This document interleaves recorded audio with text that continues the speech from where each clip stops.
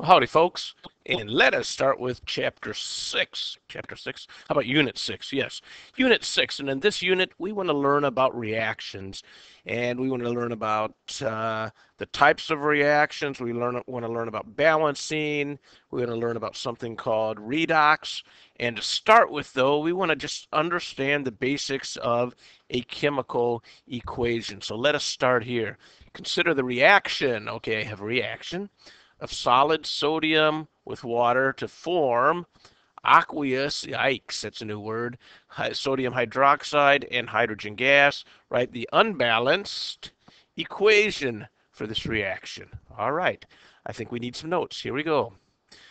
So I said this unit is about reactions, chemical reactions, and one part of chemical reactions is the writing of them, and we'll call those what? Chemical equations. Good. And I always like to start with what, ladies and gentlemen, my definitions, right? So let's give a definition of a chemical equation. It's simply a representation of a chemical reaction. Okay. So it's the way that I show on paper what is happening in a chemical reaction. Good.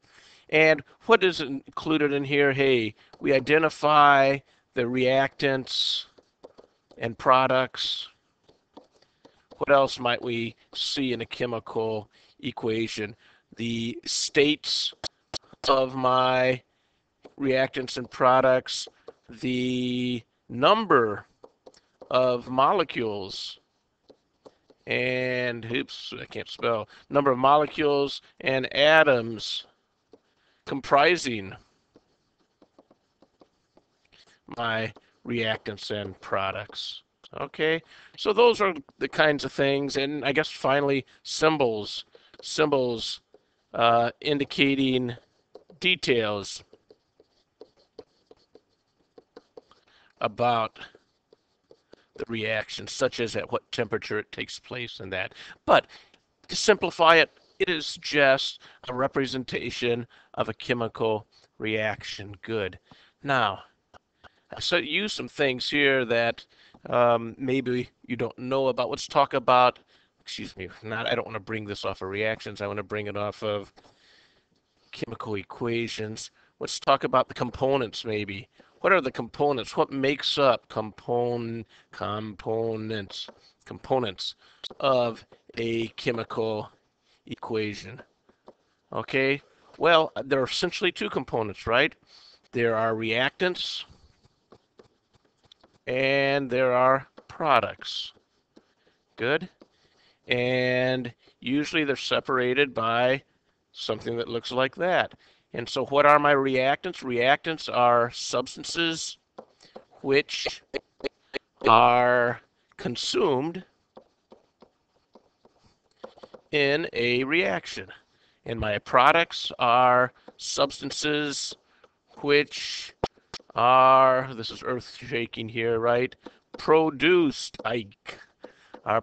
Substances which are produced in a reaction. I don't suppose this is new to any of you, but just to give you some substance, notice where these things lie. Reactants are on the left side of my yield arrow, and products are on the right side of my yield arrow, or on the pointy side of my yield arrow. It's not always left and right. I have to be careful here. The products are on the pointy side of my arrow, and the reactants are on the what? Non-pointy side of my arrow, or the feather side of my arrow, if that were a feather. Okay, good. Other things that we need to know before we can start making our chemical equations are symbols. We use some symbols. And what symbols are used in chemical equations? Well, we have some that tell us about the states of our reactants and products. And there are things like I have what? A solid, a liquid, a gas, and I have something called an aqueous solution. Now that's, yeah, you might, it's really a solution. It's not a state. And what does this mean? For us, an aqueous solution is It means that it is dissolved, the substance is dissolved in water. Not only is it dissolved in water, it is we mentioned this before, right? Solutions are what? Homogeneous mixture, right? So we're talking about a homogeneous mixture of our substance in water. So those are the four, we'll call them states or pseudostates. And how do I represent these? Well, S for solid, L for liquid, G for gas, and aqueous, AQ. Now there are a couple others that I use for solids. I can also use a down arrow. Sometimes it's used to indicate a precipitate, right, which is a solid that is formed in a reaction. An up arrow for gas. Good. How about some more symbols? We have several symbols related to my yield arrow. I could have just a normal arrow, and that just means, hey, yield. I can have an arrow that looks something like this, or sometimes people write it like this. That means this is a reversible reaction. That means the reaction occurs in both ways. It occurs from left to right and occurs from right to left. I can have something like a yield arrow with a delta on top. That means reaction requires heat. I could have an arrow with a temperature, 298 K for instance, on top of it. On top of that, that means the reaction occurs at 298 K. What about something like, hey, I can have a 1.5 ATM over my arrow. What does that mean? That means my reaction occurs, what is ATM?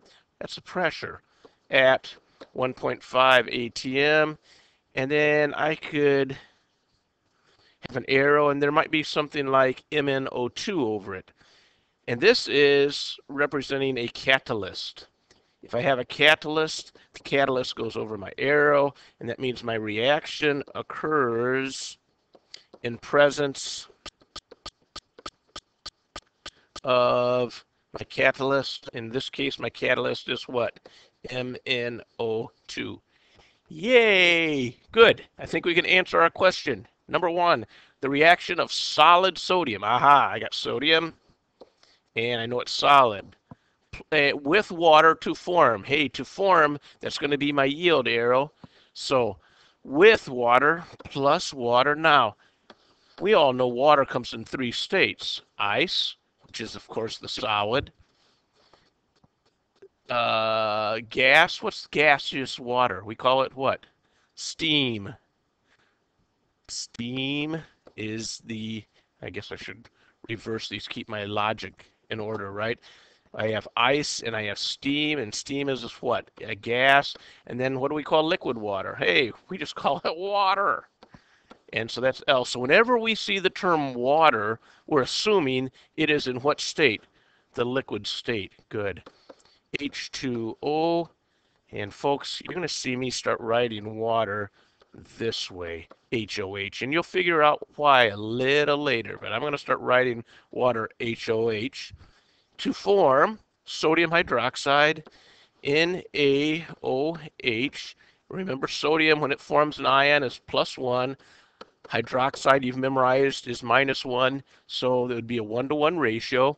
It's aqueous, so I put AQ, plus hydrogen gas. And hydrogen gas is H2. Now, why do I say H2? Let us come in here and let me give you some tips here. Let's see, I'm going to run this off of my chemical equations. Let's go with a different color, blue. And we're going to go this way. Yes, I know that messes you up if you're watching the subtitles. And we want to talk a little bit about diatomic species. There's a group of diatomic molecules, diatomic elements. There are a group of elements which require, they're not stable alone, okay? group of elements not stable as single atoms. Okay, there's a group of these. And must be either in a compound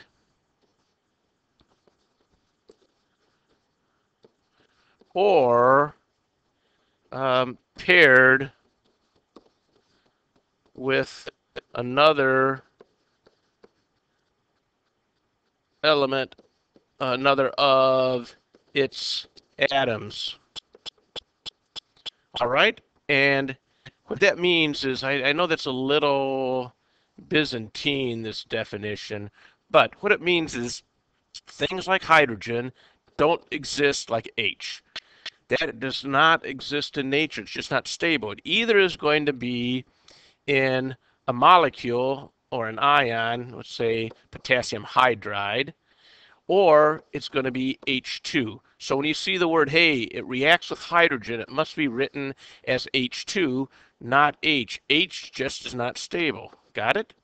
And what are those? There are 7 that I want you to know. 7, I think.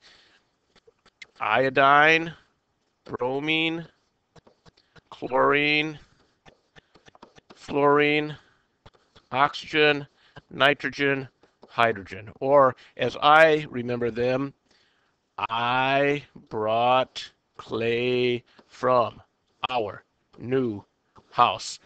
I brought clay from our new house. That means these guys either have to be doubled up, as you see them here, or in a compound.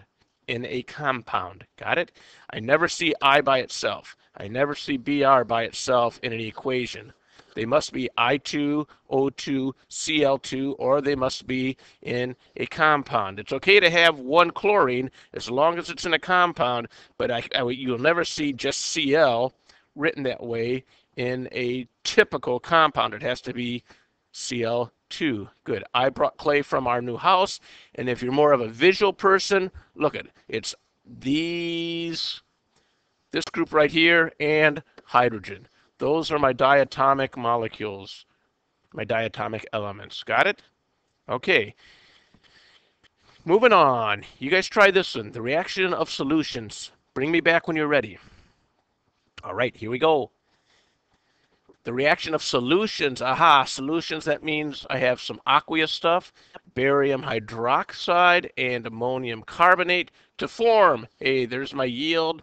Carbon dioxide gas, water, and solid barium carbonate. Okay, I think by now you realize you have some problems if you haven't done what? If you haven't memorized your polyatomic ions, this unit is going to be very challenging for you. So you may want to go back and relearn that. If you're not good with your naming, once again, you better go back and relearn that unit. All right, here we go. Barium hydroxide, barium is a 2+. When it forms an ion, hydroxide is a -1, so it's barium hydroxide. It's aqueous, plus ammonium. Hey, ammonium is a +1. When it is, ammonium, when it is an ion, it always is an ion. Carbonate is a -2. There we go. It's aqueous. It's going to yield. I'm going to draw my yield sign here. What? Carbon dioxide gas plus water. If it's water, what does that mean? Nice plus. If it's water, that means it is liquid, plus barium carbonate, solid. Yeehaw! Happy big. Oink, oink. Yay, yay. Let's give him a smile. Yoink, ears. Got to have at least one ear. Give him a wing and some feet. Woo! And hoofs. Okay, so there we go. He doesn't look so happy. Let's give him a bigger smile. How's that? Yay! He needs back feet too. Okay, so there you go. Good job. You get a pig for your efforts. Next, consider the reaction of ethene gas and hydrogen gas in the presence of a platinum catalyst to form, not to form ethane. All right, let's do this together. Well, you guys can do this. I'll give you a few minutes. Bring me back. Okay, ethene, aha, that looks like organic, sure. Ene implies what? I have a double bond, and you guys will recall that that is CN, H2N, F. That implies what? I have 2 carbons, so that means I start off with C2H4. It is a gas plus hydrogen gas. Aha, hydrogen, it's a diatomic molecule. I brought clay from our new house. That means it can't be just H, it's got to be H2 gas in the presence of a platinum catalyst. Hey, where do I put a catalyst in my reaction? Over my arrow to form ethane. Ethane, that means it's an alkane, CnH2n plus 2. So Cn is equal to 2, 2, 4, C2H6 gas. Excellent. How many of you had that right? Boola boola. Cool. And this one here. Consider the reversible reaction of nitrous acid and water to form the hydronium ion and the nitrite ion. Egads. Do you guys think you can do it? All right, give it a shot. Well, reversible reaction. So that means what? I have a special kind of arrow. That means I'm going to have an arrow that goes in one direction and an arrow that goes in the other direction. Nitrous acid. Oh, nitrous acid, us. That means it comes from what? Nitrite. Ite means us. So that means I have H. Nitrite is NO2. My acids are always aqueous when they're called acids. And water yields to form hydronium ion, H3O plus, aqueous. I guess I should have said these were aqueous. And the nitrite ion. Yes. Now, I should have told you that these were aqueous, my fault, but to form aqueous, I knew that. And aqueous. There you go. So, any questions? Let's call this meeting, and next time we will continue with our not unbalanced but balanced equations. Auf Wiedersehen.